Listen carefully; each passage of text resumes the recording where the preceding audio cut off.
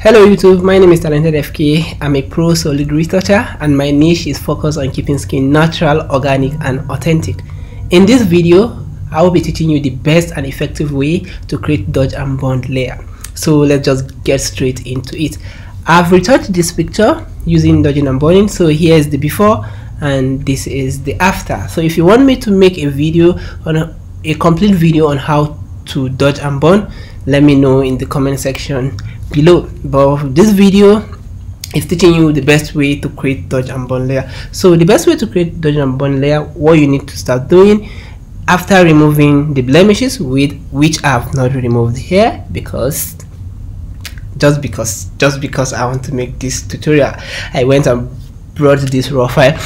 The first thing to do is to blur out the texture layer. You want to blur the texture layer so that all you can see is the highlight and the shadow. You know, dodging and bonding is all about highlight and shadows, trying to blend the transition between the highlight and shadows to make the skin very even. So the first thing is to duplicate the layer after removing the blemishes, like I said, and rename this blur ref. We're going to rename this blur reference. So I'm going to just a shortcut blur ref. Then I'll right click and convert this to a smart object. A smart object is a layer that will give you the forum for you to adjust anything you want to adjust without actually going the long way.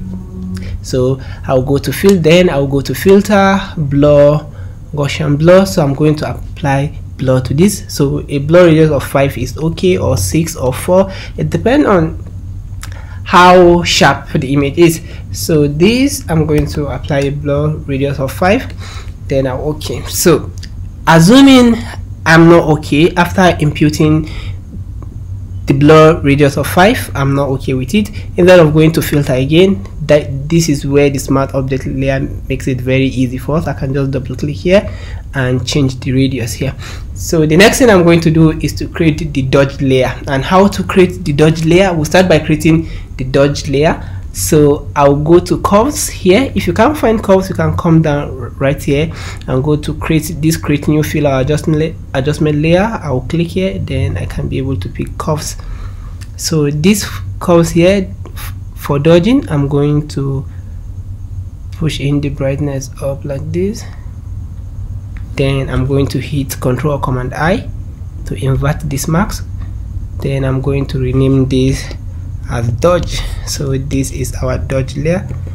Dodging is all about brightening a particular place. So if I pick my brush and just paint over here, you see I'm brightening here, so which means I'm dodging. So the same thing with bonding. How to create a bond layer? I'll come down to the create new fill adjustment layer, then I'll select curves, but this time I'm going to pull down the brightness like this. Then I'm going to hit Ctrl or Command I to invert this. Then I'm going to rename this as bond. So this is bond. So if I'm to pick a brush and just, you see I'm darkening the hair, so which means I'm burning. So then I will select a whole command or control on PC to select the dodge layer. Then I'm going to hit Control or Command G to group everything together. Then I can rename this as D and B, or I rename it dodge and bond. This is dodge and bond. So I've created my dodging and bond layer, but the next thing we need to do is to create a help layer. A help layer normally is a black and white layer that will help you to see the highlight and shadows correctly. So how to do that is I'll come down to create a new fill adjustment layer. I'll select solid color. I'll make sure I pick a white color, a gray color, or a black color, but the white is much more easier to pick, so white. Then I'll come here and change the blending mode to color. So I have a black and white layer. So now you see I can be able to see the highlight and shadows correctly. But we need to add a contrast layer, which means we are going to add another curves layer. So we'll come down here, pick curves, then we're just going to bring down the brightness of this curves a little bit to your satisfaction, how you can be able to see the highlight and shadow. So I'm going to hold command and select the color fill layer. then I'll hold Command G or Control G to group everything together, and I'm going to rename this as check layer. We call this check layer. It's a black and white layer that helps us to see highlight and shadows correctly. So this is it. This is the best and effective way for you to create dodging and burning layer. So if I want to dodge and burn, which I said if you want me to do a complete video on how to dodge and burn, let me know in the comment section below, and I'm going to provide you guys with that video, how to dodge and burn from start to finish.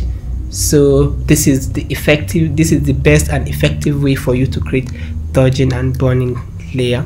So I hope this video helps someone out there.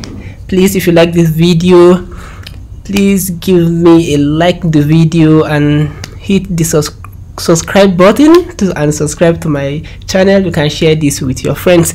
My channel is dedicated to learning solid retouching. I'll be dropping a video every week on solid retouching. See you in the next video. Peace.